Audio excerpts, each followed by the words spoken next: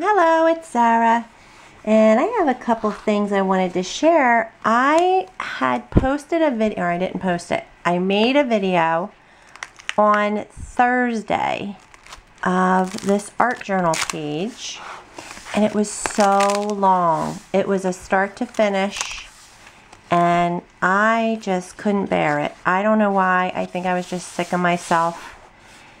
I don't know. And then because of that, because it was so long, I decided to go over to Best Buy, which is like a technology store, and I wanted to look into new cameras and microphones, getting a new setup, because I need to shoot from overhead. I want to try and get my camera set up overhead in such a way that I can paint and do a tutorial without moving the camera all around, because I use a little table tripod. So I figured some stuff out about that. It's gonna just take a minute because I gotta get a new camera, I guess. I think I need a handy cam, or a camcorder is what I need, not a handy cam. Anywho, this is the page I did, and I just wanted to share it. My cousin Fran was here last week, and we did a canvas, and I shared that. I shared the canvas, my cat canvas, and it was so cute. So I recreated it in my art journal. I just felt like it. I love these little kitties, and I wanted to show you. I'm going to show you at least how to draw them. And basically that's it. But I was going on and on about how I'm so excited now, because it was about a year ago that I did that Canvas Confusion video. And it was basically me struggling with mixed media, trying to figure out the process, and I'm so happy that I figured it out. I get it. This was when Fran and I were playing. She had a green and blue palette in mind, so I just was playing and trying to come up with something that would appeal to her. She's more of an earth tones girl. So, and then this one, I gessoed over the background, and this page I didn't gesso. I just put some book pages down. Anyway, I did do this page, which was just all with my Posca paint pens, just playing around, doing a little doodling and flowers and stuff, and seeing what would that like. I need purple, orange, so I need a few colors. I think I'm going to order them this week. I'll order just a couple more. They're like $5 per individual pen. But they're really awesome, you guys, if you haven't tried them. So then this was when I got my, I got the, where are they? The glazes by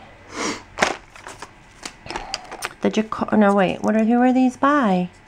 Silks. Here it is. Silks Acrylic Glaze. Luminart.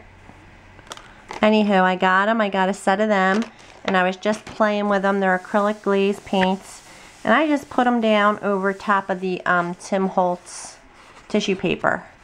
So that was just a background that I did, and then I did another one kind of with my Posca paint pens too, like I just kind of did a patchwork of color with them, and oopsie, and then I just put my paint pens on top. So I've been playing around. Yeah, and then this is my cat. I put Perfect together, my kitty cats. So I just wanted to show you real quick. I got the idea for the cats out of one of those adult coloring books. Fran and I went to a bookstore, and I got this one. I ended up getting this one because it was just, those of you who watch me know I always say I'm a copycat, right? So I mean, I could always color these. I mean, that would be fine too.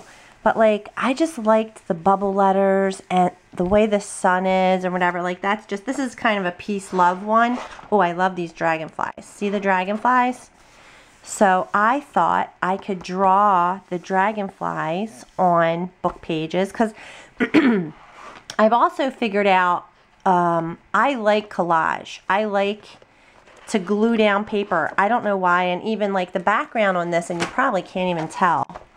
I mean, you can tell by the texture. Like, there's I collaged the background just with colorful papers, like scrapbook paper scraps. I just like it. It's fun. Like, it's just fun for me to collage things. So when I got this, like, look at this yin yang right here. Oh, that's the owl. Like, I like the owl. I like the yin yang. I just liked a lot of the shapes in here. Oh, I love the sun. See the sun? Like, I would just love to play and draw it myself and then paint it in my art journal. Make art, not war. That's so cute. So anyway, so I was inspired. The cat was actually in another book. Where's my little sketchbook? Right here. And I took a picture of it with my phone. And then I came home and I practiced drawing it. So I wanted to show you that. It's a pretty simple technique to get this little cat, those of you who like cats. So yeah, here's like my little renderings that I did. But it basically starts out with a triangle. So I just started playing with it from the picture that was on my phone. And there was a front-facing cat and a side-facing cat. So, oops, sorry. See, that's because I have a tripod on my desk. I don't want it there. So I just drew a bunch more. But then this one was the one that I did in the video that I erased now. I made this video really long of this, me making this whole page. And I erased it because I can't stand, it was way too long. Anyway, so here, I'm going to do this again. So I did this little cat, and I'm going to show you the version of the front sitting cat and the, I'm going to put this to the side of me. I think you'll be able to see just fine. So you start out with a triangle shape. I kind of make a neck, and then you go to the side, little triangle, right? So for the front sitting cat, you make his little side feet here, like this is his back feet, and then you make like a shoulder and come down for his front. That's what I do.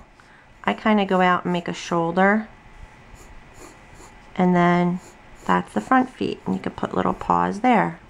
And then for the head, it was a really simple, for the boys, I tend to make them have taller heads. Oh, that's totally bad. And they had really big ears in the book that I saw. But I make my boys with a taller head. And it's just the classic cat eye shape. And then like a little, just the classic cat face, you know? And then I put little hairs in his ears and whiskers. Today's my son's birthday. Anyway, we had I'm exhausted. I don't know if you can hear it in my voice. Then, so that's the front-facing cat. And then for the side-facing cat, it's very similar. I start with the neck and then go down, triangle. And instead of, so you're going to make them, kind of give them a butt. And that's his back leg. So that's his, and then you would make his tail come up like that. And then I give him, like, you figure he has a chest and a belly, right? So his belly's going to go there. And his little front paw will go in the front. And the back paw is right there. So you don't have to have this line. And then for the girls, I like them to have a little bit of a wider face. I don't know why. Just makes them look different. And I make them like have a smaller nose and a little bit more sexier eyes. So that's it. And when you cut them out, cut out all this. And there you go. And then I give them a little collar. And I blinged out their collars. For him, I put, I'm going to run out of time. Alright, I'm going to come back and show you some other stuff that I've been up to. Alright, you guys, so hopefully that helped. I'm going to do another art journal page, start to finish. But I'm not going to talk so much. You'll see. Alright, thanks for watching.